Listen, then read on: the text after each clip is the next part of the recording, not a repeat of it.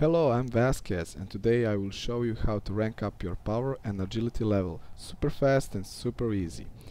First, you need to go on this position. This is the Infamy Bridge. So, let's go!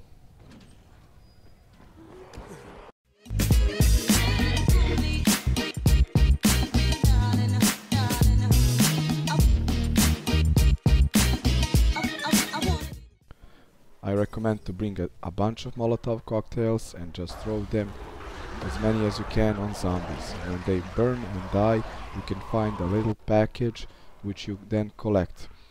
They are full of money and gear. You can craft a new Molotovs using those packages. So this basically means you can have an infinite loop of Molotovs.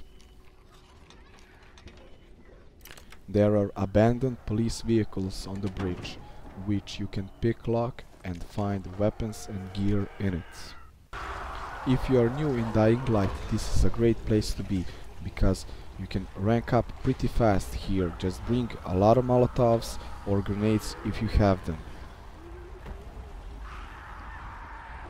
If you want to gain some serious experience, you need to come here at night and basically do the same thing I was doing during the day.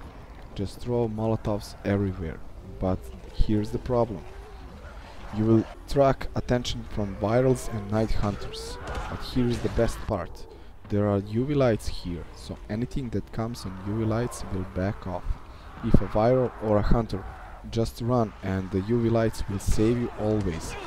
And you will be awarded for a Pursuit Awaited award, which will give you more agility. If you survive the night away from the safe zones, you will get a lot of survival rank.